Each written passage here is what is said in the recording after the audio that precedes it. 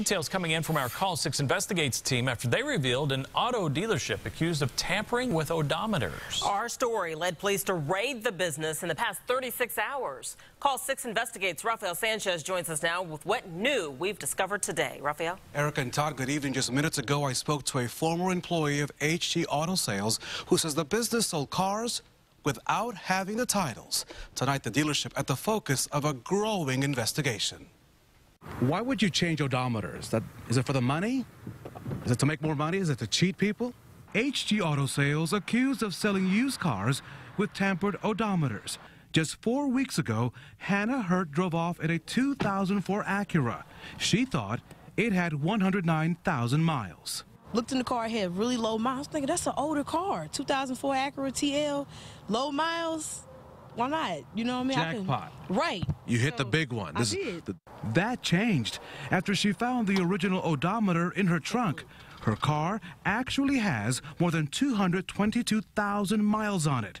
Her mother reached out to Call 6 Investigates, upset with this situation and angry with dealership owner Ali Gaeta. I was talking to my friends down at the bank. They told me, they said, you know what, it's one person I could think of, Rafael Sanchez. He would do it. Our calls to state police led to the Regional Auto Theft Task Force to take action.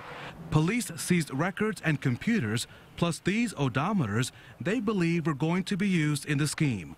Under inspection right now, vehicles towed away because the mileage on the odometers did not match the paperwork. Investigators also recovered this gun from the office. An employee says it belongs to an unnamed customer. The case also being turned over to the state's Department of Revenue to look into evidence of tax evasion.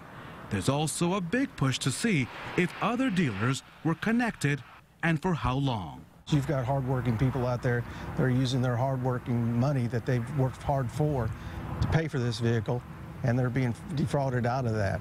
And we as citizens and as a police agency want to try and make that right. That auto dealership on the city's south side will be closed for the next few days, possibly even weeks. So right now, if you're wondering, what do I do with my car payment?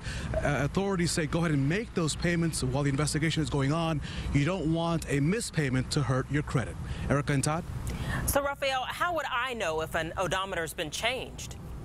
You know, that is a good question, because as a regular consumer, how do we know? But you know what? Electronics, mechanics, they do break down. It happens. If it does happen, state law requires that any notification be made here. You see this here? This is the passenger left door of your vehicle. It should be made right above the VIN. On my car here, here's the VIN number. So if the odometer were changed on my car, it should be right over here. The state law requires the change and the date. That information should also be placed on the paperwork. In the case that we looked at, there was no disclosure whatsoever. A story that will continue to follow as the information develops. Erica and Todd?